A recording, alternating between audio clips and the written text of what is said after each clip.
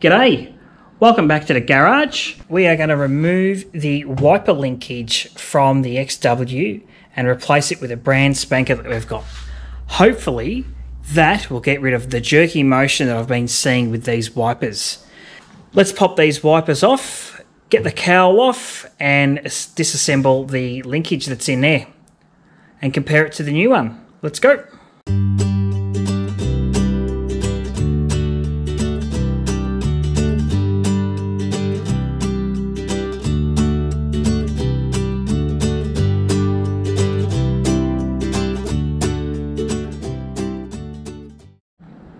Alright, that's a 2-second job to get that scuttle panel off. You can see here that this car's been painted, it's probably been painted about 10 years ago. And when they've done it, they haven't bothered removing or taping up anything because this is all kind of overspray onto the mechanism down here. So there's your wiper motor there. That drives that mechanism down there to rotate and in turn sort of rotates this rod, and that's how your wipers go back and forth. If you have a look, there's a fair bit of play and a fair bit of clunk in there. There's 5 pivot points I think I counted on this whole mechanism. So after 40 odd years, I'm hoping that those worn 5 pivot points are the cause of this whole issue. So to get these out, it's only 1, 2, 3, 4, 5, 6, I think there's 7/16 bolts there. And we've got 1 bolt and clip holding on the linkage to the wiper motor in here. So let's get that off now.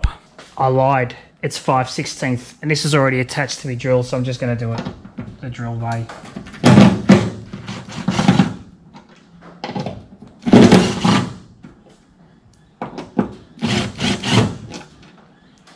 Oh, that looks nasty. Look at that O-ring gasket thing. Ugh.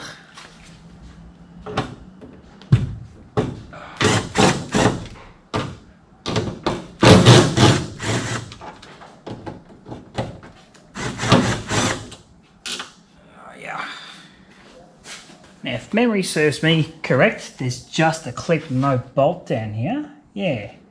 So we just got to get this bloody clip out, and the whole thing should just pop off. I'll show you what it looks like. There we are. So it kind of has to go up and over these clips. Let's not lose that. There we are. The whole deal.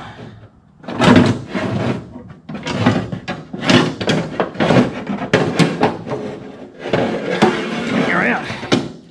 And there she is. What a dirty old bloody thing that looks like. Alright, a couple of things to note very quickly. 1, I should have worn gloves, and 2, I think I'm wearing the exact same stuff as I did last time I worked on the wipers, so this is a different video, it's a different day, it's probably about 2 months later, I can't remember. So this was about $200 from Rare Spares. The guy looked after me, he was pretty good. The main difference is that in all the mounting points, if you like, there's solid brass bushings, rather than these bushings that have some material or rubber in there. So let's count 1, 2, 3, 4, 5. You were right, 5 pivot points. They're brand new clips on those arms in there. So, and it just feels a little bit tighter, a bit less jangly and wobbly. Let's whack it in. It's only 6 bolts. Pop the clip in and then give it a test. What have we got to lose? $200.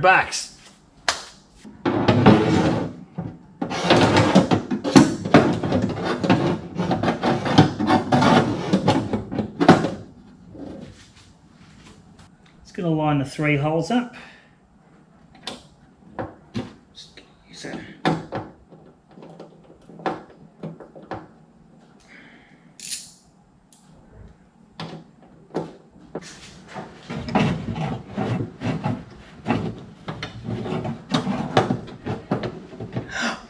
Oh, so close. So close. Yes. Yes. All right, so we've got the screws in.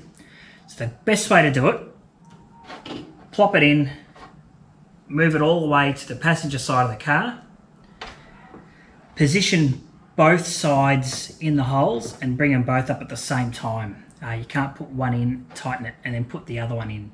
That's what you learn when you do things the hard way, and that's how you learn to do stuff that you hopefully will never have to do again. But now we know for next time.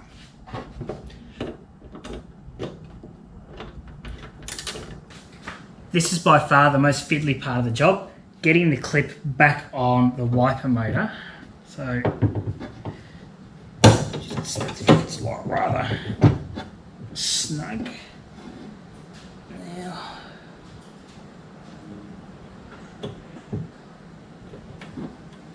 actually getting on's pretty easy. I think getting it off is harder.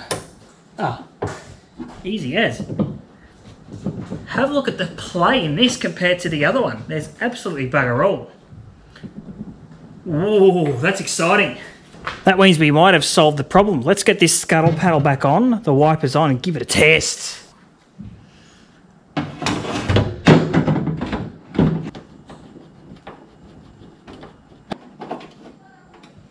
So before we put the wipers back on, I just want to run the whole thing to make sure it's all connected and nothing falls off. Really should have done this before I screwed it all back together.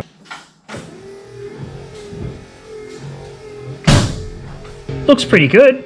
The guy also said make sure your wiper motor is in good condition before you do this, because these bearings and seals and whatnot in this assembly are much tighter than what was there, and it's going to put strain on your wiper motor. So if your wiper motor's on its way out, maybe test it out before you do this so you don't burn the thing out. But I'm really happy with that.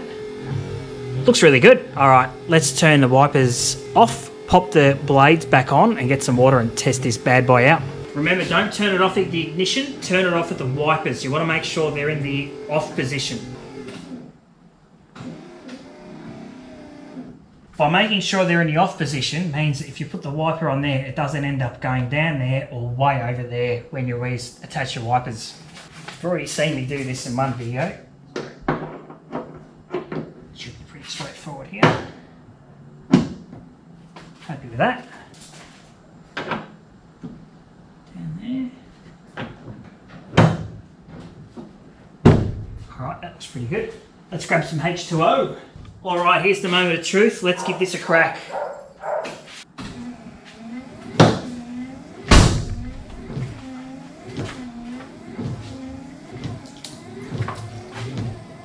Success! Yes! Sort of. There's still chatter, but it's nowhere near as bad as it was. And listen in here, there's bugger all noise compared to what it was last time as well. Let's try it with the car on because they actually run a bit faster. There's still a little bit of grab, but nowhere near as much as there was before.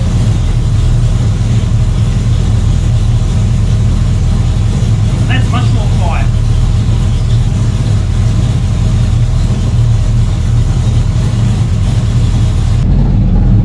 We won't keep the car running much longer because we don't want to die of carbon monoxide, but if we just hit it with that.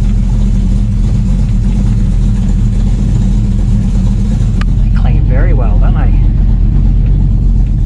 I'm going to call that successful. I reckon it's about 50 to 70% better than what it was before with the old linkage. I definitely would have confidence driving this in the rain now, knowing the whole thing's not going to shatter apart. The wipers and that new linkage clean really, really well, although it does look a little bit out of place on an old car. But at the end of the day, like I said in the last video, which I'll link in the description down below, YouTube tip, I want to drive this car, and although yes, you tend to drive your classic cars more in summer than in winter, I don't want a bit of rain or the chance of showers to stop me from going out driving the car. So I want to be able to use it more. And given the heater box has been sorted, the wipers are sorted, I'd like to actually take this car away over winter. Today we are finished. We can't actually drive anywhere because the driveway is getting done and there's no driveway to drive out to the street on. So we might just have to wipe up the water and get it ready for weekend after next. Thanks very much for watching. Hope you've learnt something. I definitely have. If you like what you're seeing here, hit the subscribe button. I think the last time I did one of these I had 6 viewers. Now I've got 16, so yeah, thanks very much. Hopefully we'll get out and get some footage of this thing on the road so you can see what it's like driving an old classic car, especially one that's low, loud, and handles like an absolute boat. Until then, stay safe, and we'll see you next time on, I don't know what we'll call this. It's Mark's Mildly Interesting's Garage.